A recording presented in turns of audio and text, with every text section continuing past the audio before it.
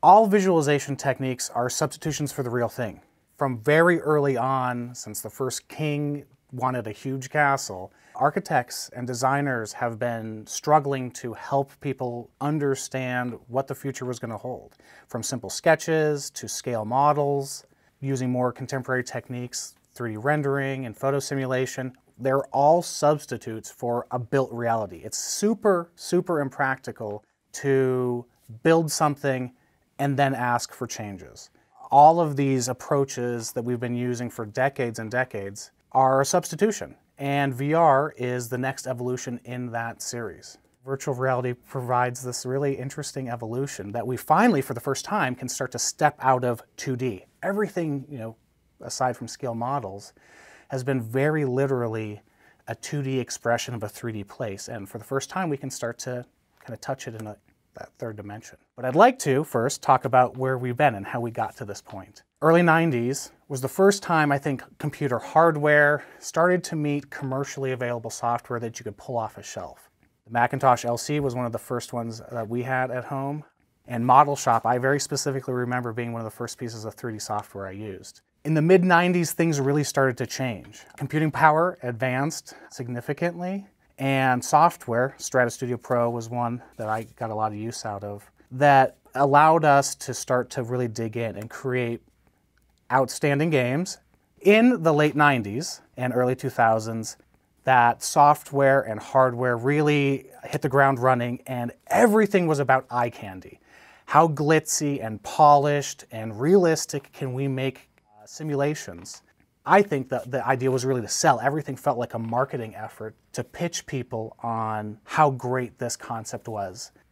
And yes, there's a place for that, but I think the boat was a little misaligned. It was more about overwhelming the experience and just providing eye candy and not exactly understanding. In the mid-2000s, I think we made, as a profession, some good strides. Photo simulations, and especially kind of the photosim build-up, became of a planning process. At the same time, SketchUp was starting to gain some notoriety. It helped dramatically when a little company called Google bought them. That really started to push them out there, and they started to become an industry standard for urban design and planning, and enabled us to study these concepts and do design development in a 3D place super efficiently. Late 2000s, the recession hit, and that changed things. And I really appreciate that the prior decades set us up for this in a really meaningful way. Because budgets just were dramatically slashed, we weren't able to even attempt to do those really glitzy high-end simulations, and there became a focus. Where before it was about this full, polished, detailed expression that was overwhelming, now it became about understanding. What we could present to the public and decision makers that would help them understand it well enough and be super, super cost effective. This is where I think photo simulations and especially SketchUp really blossomed within the industry.